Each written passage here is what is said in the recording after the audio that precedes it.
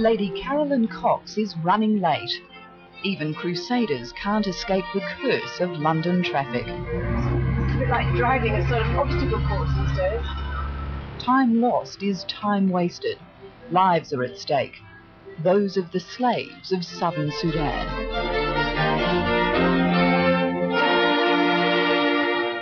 My lords, I am very grateful to noble lords who are contributing to this debate. In recent years of this civil war, over 1.5 million Sudanese have perished, over 5 million been displaced, and the numbers grow daily.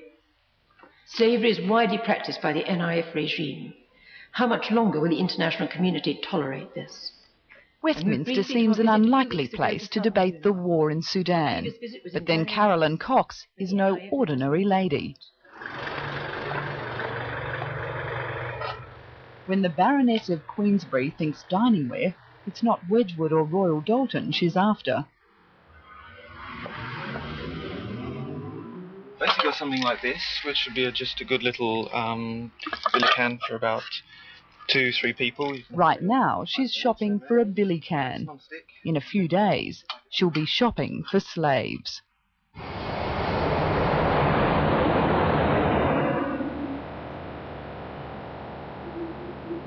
Two and a half hours flying time from the Kenyan capital of Nairobi is Lokichokio, the gateway to southern Sudan. This bush town near the border has become the hub for Operation Lifeline Sudan, the United Nations multi-million-dollar famine relief effort. Although the UN will not work in areas banned by the Sudanese government, some groups will. One of them is Christian Solidarity Worldwide, headed by the Baroness. Because we go to the areas which are closed by the National Islamic Front regime to the major aid organisations, you often find people there who have absolutely nothing in the way of medical supplies at all. That can come off. Thank you.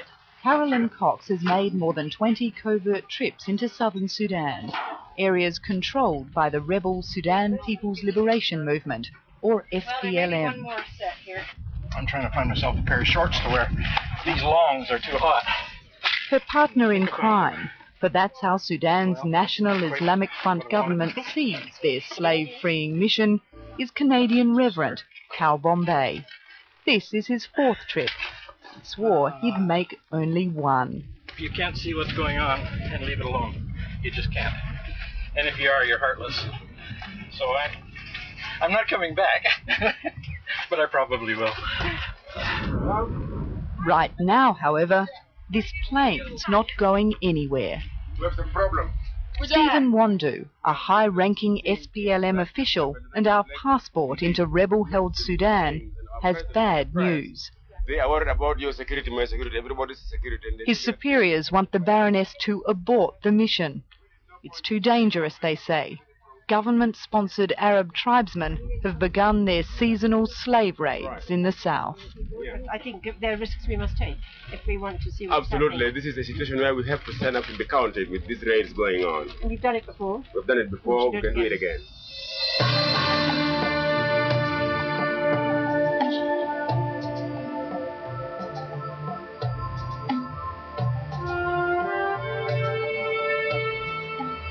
I think anyone who has visited the Sudanese people in these terrible days cannot fail to be very humbled and very inspired by their courage, by their dignity in spite of terrible suffering, and if you think of that suffering, you are drawn back inevitably as by a magnet to do what you can to help.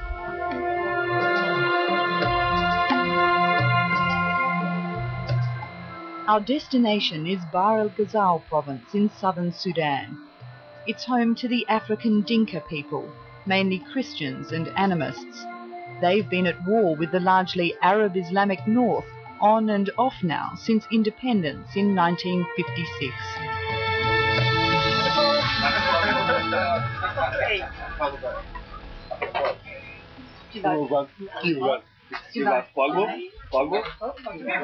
We've been directed to land at Turale.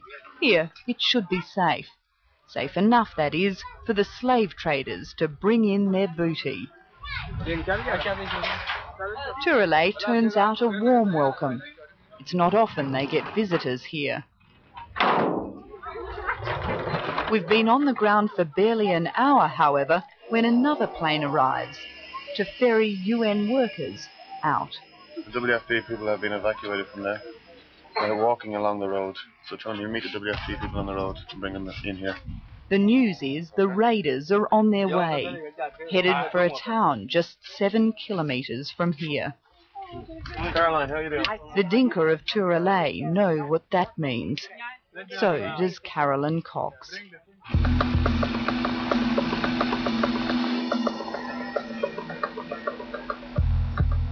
This was the scene the Baroness and SPLM rebel fighters encountered here last year, just days after a raid. The bodies were all there heaped up. They were just covered with thorn bushes to protect them from the vultures. Others were just lying in the river Lol, rotting corpses massed up. As far as you could walk, there were fresh corpses, women and children, who had obviously been trying to run away and had been followed, mowed down, slaughtered. And it went on for miles.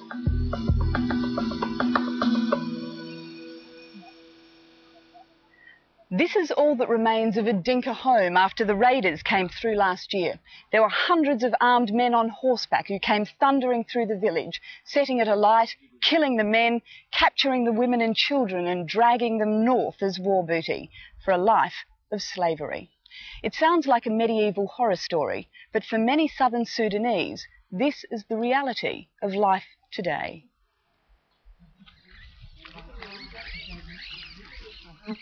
Akwaj Matihiane and her children were captured in last year's attack.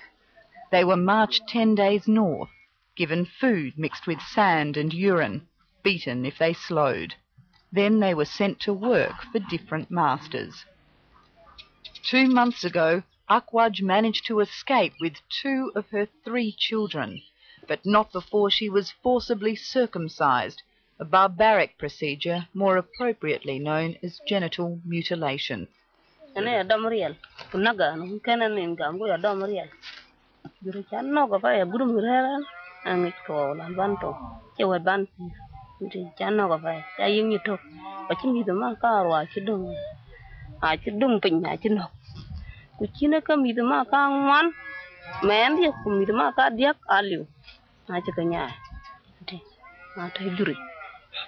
Yeah, dom. Yeah, na lui karaj. Lui merera en pio jal kulkan en pio mi adaman. En pio jamu we. Enti ya ngi chide ke biak bag lui ya ke bag we ka kon.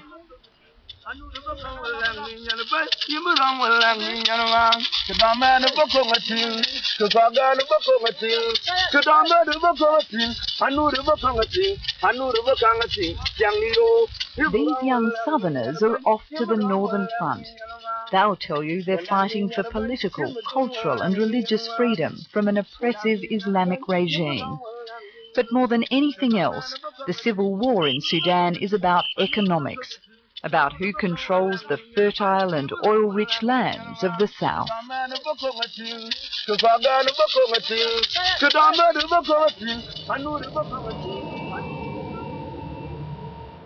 Southern Sudan could be the breadbasket of the Horn of Africa, yet today the Dinka look to the heavens for their food. Without international assistance, many would starve. While nature has played a part in this famine, the real cause is the destruction and displacement of war. Slave or hostage-taking has been a feature of intertribal conflict here for centuries. What's new, according to the Baroness, is the government's support of it. Slavery was there beforehand. I mean, this is not a new creation, but the use of slavery as part of the war against the peoples of the south and the borderlands has been escalated dramatically by the government's active encouragement, and particularly by providing the raiders with the Kalashnikov automatic rifles, which the local people have no protection against. We've decided to take our chances in Turale. The imminent onslaught of raiders was, it seems, just a dreadful rumour. that indicates is how fragile the peace is, in what constant state of terror the people are living. We're off to see Stephen Wandu. He's been liaising with his contacts, trying to organise a time and place to link up with the slave traders. And then we can arrange for them to just do this. There are problems. The traders at this time of the year are reluctant to bring the slaves deep inside. This is a reality. The traders have cold feet. They don't want to come this far into rebel-held territory. I think, it's flying time there. It's about 7 minutes. It's only about 10 minutes from here to there. Once again, we're on the move. 10 minutes.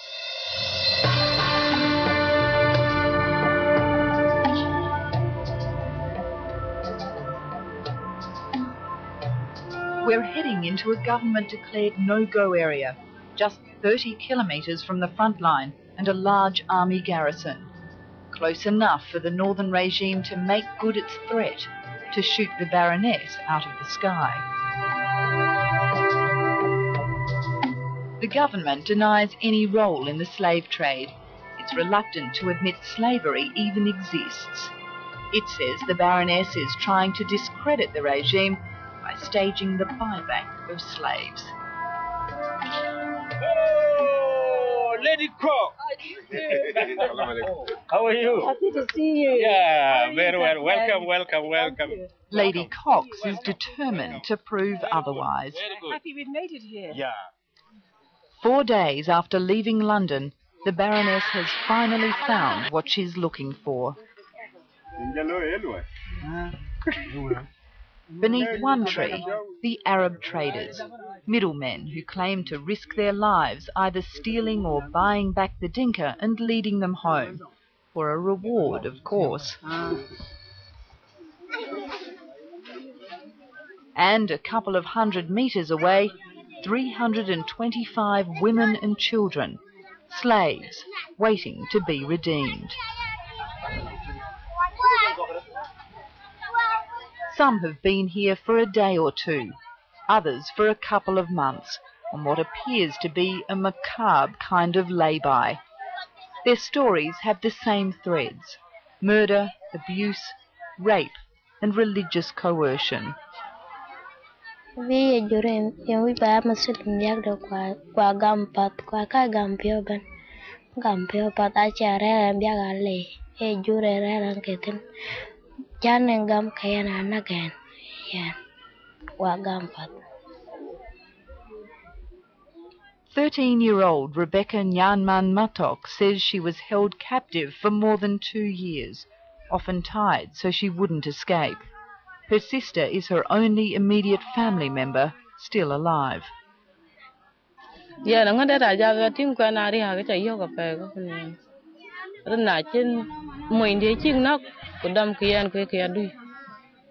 For Adutane, the homecoming is bitter.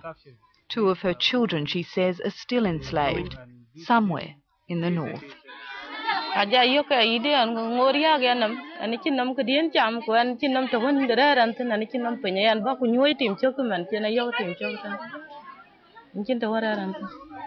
Do you know why you're here with this group of people?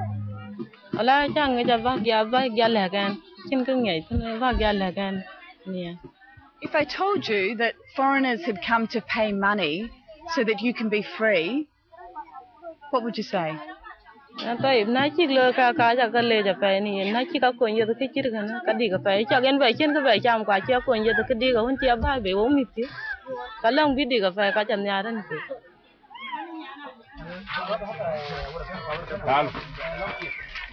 the SPLM compound, the business is about to begin. The price has been struck, $100 a slave. And that is $1,300. So that pays for 13 slaves, right? By the end of the trade, the equivalent of 51,000 Australian dollars will have changed hands, most of it donations raised through the Reverend Bombay's Christian Broadcast Ministry. These are $100 bills, okay? 1, 2, 3, 4, If the thought of being bought and sold disgusts Rebecca, she doesn't show it. But many in the international aid community question the morality of this practice and, like departing UN Relief Chief Carl Tinsman, worry that the Baroness may actually be fueling the slave market. It may well be that encourages slavers to take more slaves, because they know they can take them away for a month or 2 months or 3 months and then bring them back and sell them back.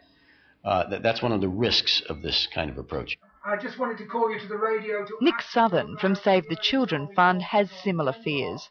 His agency works in both government and rebel-held Sudan.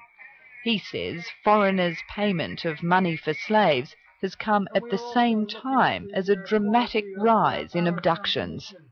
$50 in economies which are largely pastoral, barter and exchange economies probably constitutes the sort of monies cash monies that people would have available for a whole year. So you're talking about huge amounts of cash. But the Baroness believes slave raiding would continue with or without her team's monetary intervention. It would go on, if we were here or not. The raiders would come and they would just clear this land of people. And that would happen. So the fact that we are here making few resources available for the redemption of some women and children isn't going to change that war or that policy. And I am going to pay for 262. As for the traders, they say their motivation is to help the Dinka, not profit from them. For people supposedly terrified of reprisals, they're hardly camera shy.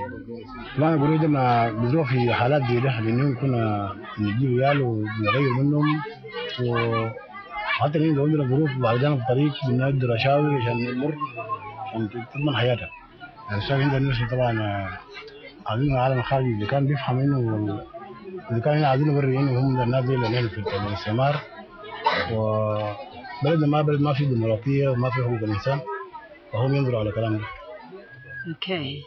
Whether the traders are well-intentioned or not, the bottom line, according to everyone here, is that without foreign money, many slaves would not be emancipated.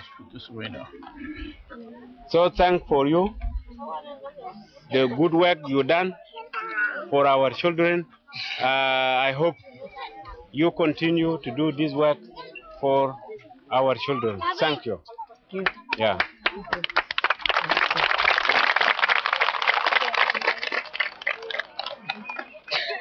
It's possible the Baroness is being taken for a ride.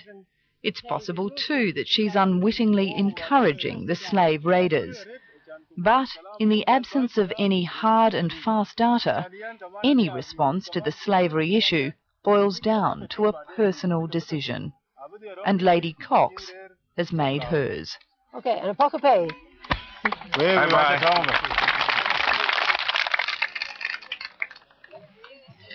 I think I'd rather live with myself, taking the flak, being in the controversy, but knowing at least that there are some people who are happy because they've been reunited with people whom they loved, who've been suffering the barbaric experience of slavery, and I'd rather live with that.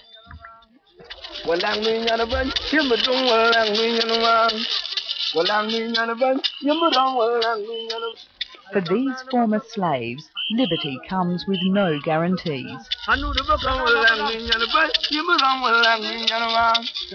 Like a Duternay, they are still shackled by fear. The only thing which can buy them absolute peace of mind is an end to the long-running war between North and South. And at the moment, that seems as far off as ever. Saddam man